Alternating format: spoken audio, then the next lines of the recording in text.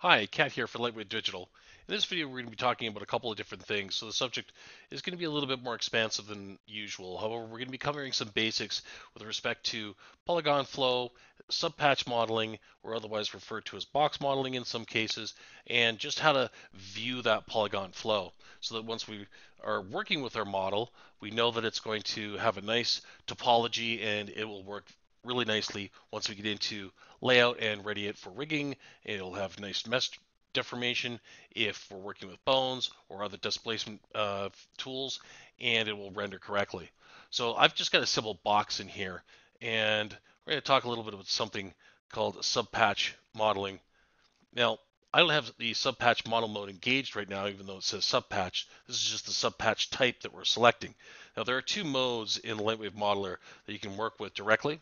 One is subpatch, which is for quads, and then Cudmore-Clark, which is for triangles or quads that can mix together with possibly n-gons, but I don't really recommend working with n-gons for subpatch modeling if at all possible. There are all kinds of issues that can result from it, and it's just better for mathematics purposes to be working with 2 or 3 polygon based objects.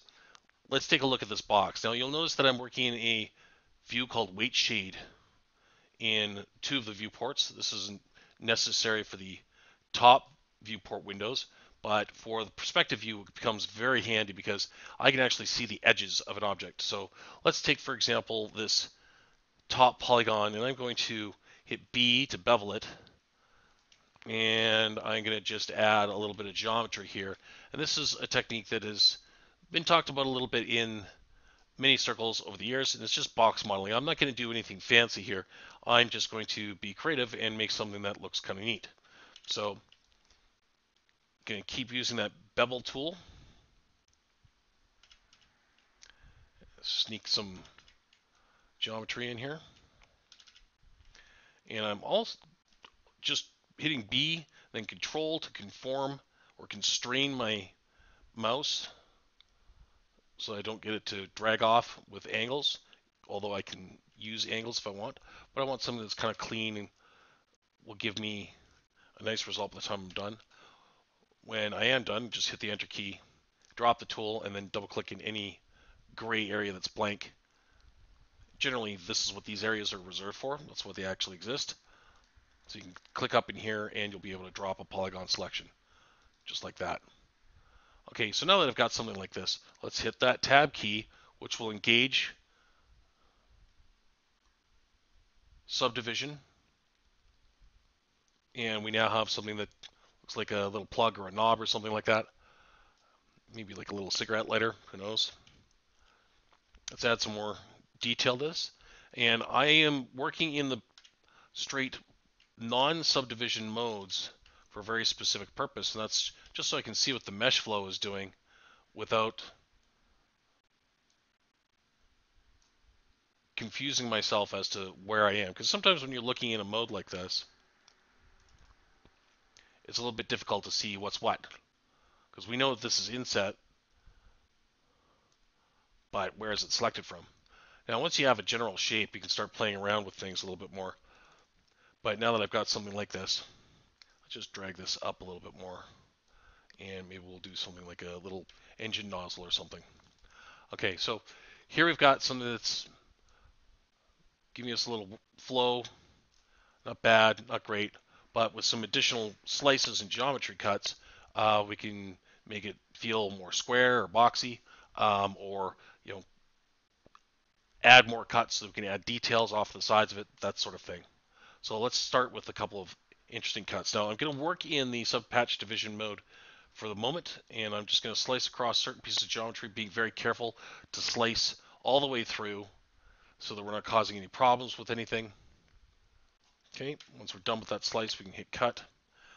All right, and we can see that we've got an extra little ring in there, and this is going to be something that I can select now, And I can do other additional things like use that multiply tool, and we can thicken it.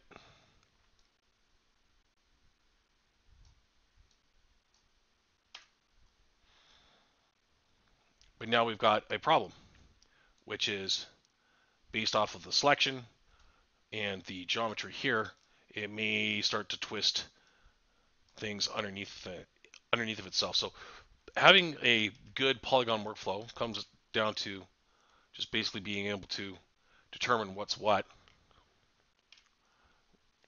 I need to back that out for a second because I hit the tab key without it being deselected.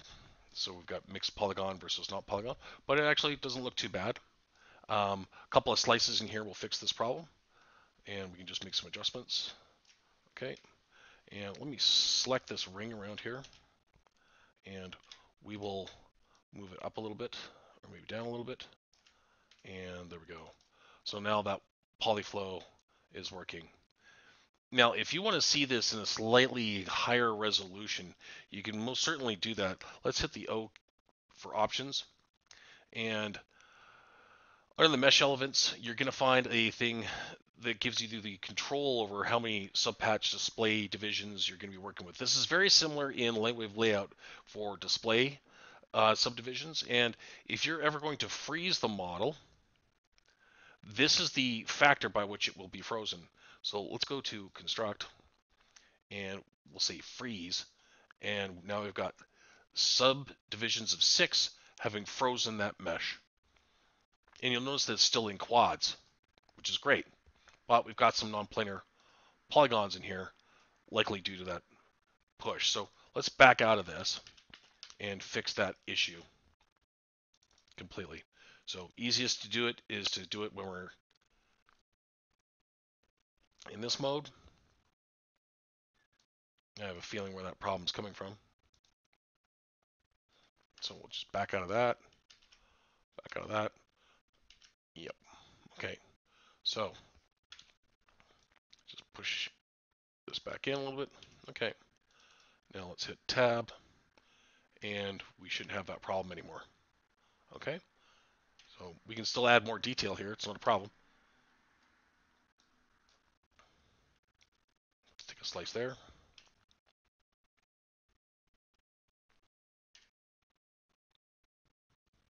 So we're still working with quads. And let's say freeze that object. And now it's all quite smooth. And this is still technically a polygonal object, and we can tab it again to re-engage subpatch subdivisions, and we can continue to model working in that mode, or go back to polygons and then start adding additional details. And one other thing I want to talk about, just undoing some of this here, is that there's the ability to display the polygon normal. When you have a normal or polygon selected, typically it's a good idea to have something called show normals enabled. And the show normals enabled will allow you to view the direction that that polygon is actually facing. And if you run into any issues trying to figure out what's what, here you are. You've got the direction indicator of where that face is pointed. This is extremely handy when you're working with a model that has a lot of curves and like recesses in it, possibly folds. You're trying to figure out exactly which direction a particular face is going. This is something that will certainly help you out, as it'll quickly give you an idea as to which way something is actually pointed. Now, there is a function which you probably run into. Let's go to another layer. I'll demonstrate this. Just again, simple box. And we're not going to do anything other than just create it. And let's look at it from the other side. It has no other side. But if we select it, we know that the polygon normal is facing that particular direction. So if we're looking at it from underneath or from the back, if it was the other way around, we know that this is facing and can be seen through. But on this side, this is the polygon and you can flip that using the F key. So if you ever run into a situation on your organic model where something is flipped over, you can easily flip it around, and it can vastly improve or solve problems that you've encountered by doing sophisticated cuts or other detailing on a model. So let's just do one more smooth shift here. Let's go multiply. Go to thicken actually on this one. And let's see if this creates this without creating any bad polys. Triangles and n-gons being the bad polys, because I want to keep all this as quads. So let's hit tab, and then we can see how much that's altered our mesh. It's created actually a nice little plastic knob from, or radio knob from some old car or something. If we want to make these curves a little bit less drastic, obviously adding more cuts is the way to go. So let's add some more cuts at the top just to smooth this out.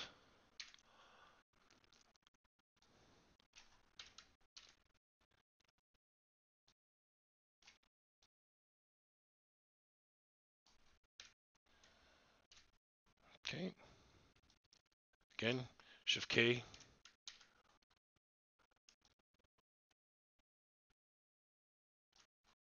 And then Control as I'm drawing the tool across, and it helps keep it in a linear straight across cut. Let's hit tab again, and now we can see how those cuts have tightened up the edges, and that really helps to improve things, at least from this look, if this is what we're after. All right, let's save this.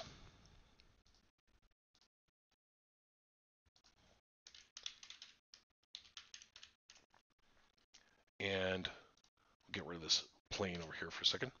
So we'll save that again. And let's send it over to layout. Because as I was mentioning before, with regards to the subpatch divisions, if we wanted to match that look in Modeler, we would need to match the subpatch division. Now, we're also looking at this in a mode that could be distracting for some users, and that is with the subdivision cage on. Under the view, so again, D, general, there's an option here called show subpatch cages.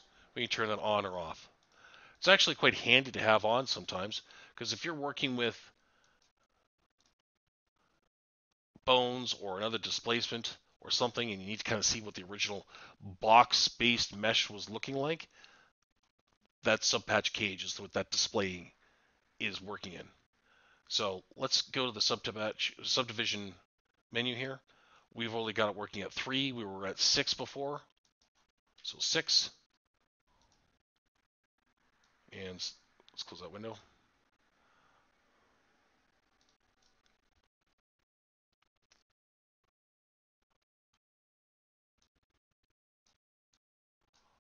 Okay, let's crease this to 6. 8. And I think what we've done here is back in Modeler. Yes. Oh, actually, I have that layer selected because I left it in there. So let's go back to layer 1. Match it, which was 6. Boom. Now it's smooth. Now, this is just the mesh subdivision.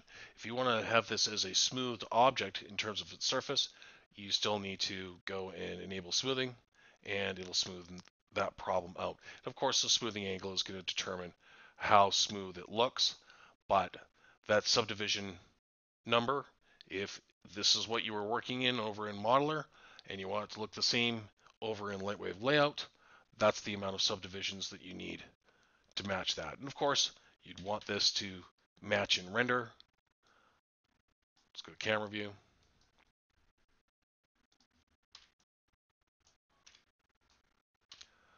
Okay, so if you didn't have this set to 6 and you left it at the default of 3, watch the disparity here. Looks kind of rough looking. So that's obviously not the same as the other. We need to change this to 6 so that it's matching our subdivision display mode, and now you get a match. All right, we're going to expand more on this topic, so do check out those videos here on the official Lightwave 3D YouTube channel, and we'll see you soon.